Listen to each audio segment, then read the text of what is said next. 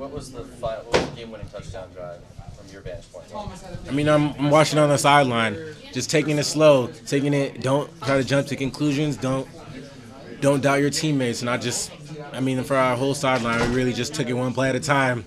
Make a good play, get back into it. Make another play, get back into it. And I think that's how our offense played on that last drive too. No matter what they did before the game, they were able to finish at the end of the game. You guys were able to score quick a lot. Was there a seed of doubt, at least a little bit in your mind when that drive started, given how long you had to go and how little time there was?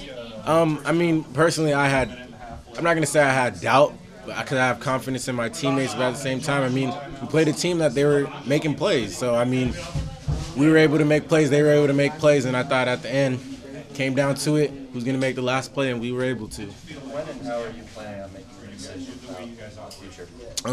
I don't know. I'll probably figure something out in the next month, so, I mean. You think before the bowl game? I can't say. I honestly don't know. So, we'll see. Maybe this month, maybe in the next couple of days. I'm not sure, honestly. Has any part of you felt any twinge of sadness that this might be your last game?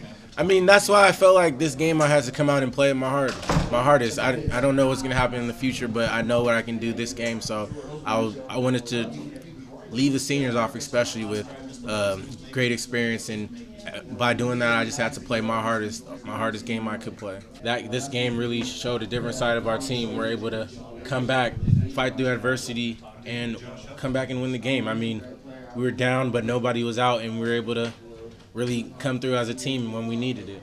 And you think that does a lot for the whole time, the morale?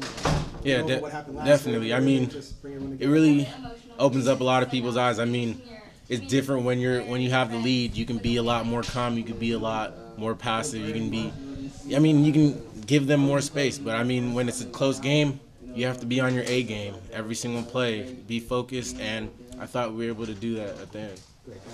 Thanks. Did you guys need a game like this almost to kind of bring you guys together and just that emotional game instead of a game you win by 28 points? I mean, I thought from the start our coaches were telling us that we're going to be in a dogfight. I mean, Oregon State isn't that type of program that's going to come off a loss and not be ready to play the next week. So, I mean, we knew from the start that it was going to be a dogfight and we were going to have to play all 4 quarters and be ready to go. I mean, this game really brought out the best in our team for the fact that we were able to fight through adversity, like I said, and I think that's the biggest thing. What did Helfer say to you guys afterwards? Have you guys been addressed yet? Yeah, I mean, it was kind of fast. He just said, I mean, great job of the team. We made it a lot harder than we could have been, but at the same time, they played great. They knew what they were going to do, and they had a plan, and we had a plan. So, I mean, at the end of the day, Coach Helfer said, it matters what the ending score is. It doesn't matter how much you win by. How strange was it to win a game like that? Have you ever played a game like that in high school or anything? I mean, I played in a lot of close games, but I'd have to say that was probably the most memorable game of my life. You guys always talk about how close-knit you guys are as teammates. How big was Josh off and inspiring to see in how he played in the fourth quarter? I mean, he's great. He's a great player. We know what he's capable of doing, and you just got to go out there and do it. I mean, there's time for talking and there's time for doing, and obviously in the fourth quarter you got to do it.